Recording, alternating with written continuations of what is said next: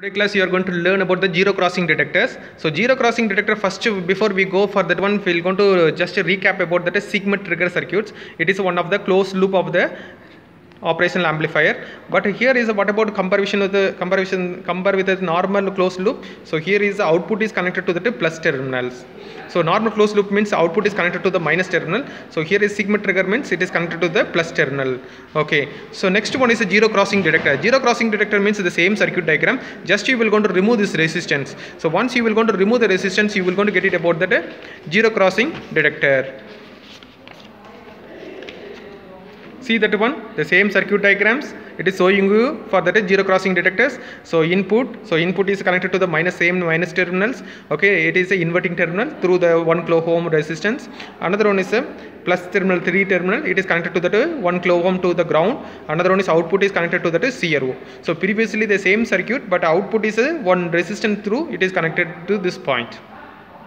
So now that resistance is removed. If it is resistance is removed means it is called open loop system. So open loop, one of the application is called a zero crossing detector. So zero crossing detector means what is a waveform? So input is sinusoidal input is you are giving. So whenever is a zero is crossed, the output is produced. So output is produced across 0 and pi. So here is a input is giving to that minus terminal. So it's just opposite. So plus means here is output is a minus. So like it is a produce.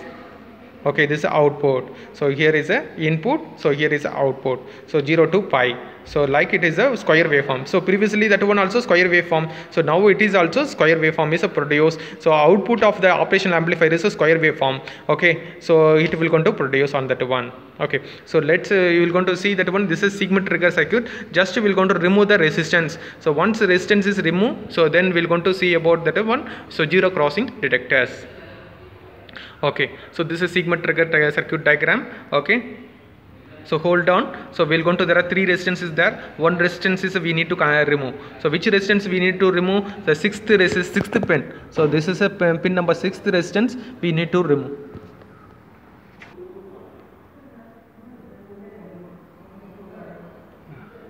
So just the okay, just we're going to open the connection of the 6th pin. So 6th pin side is the connection is open.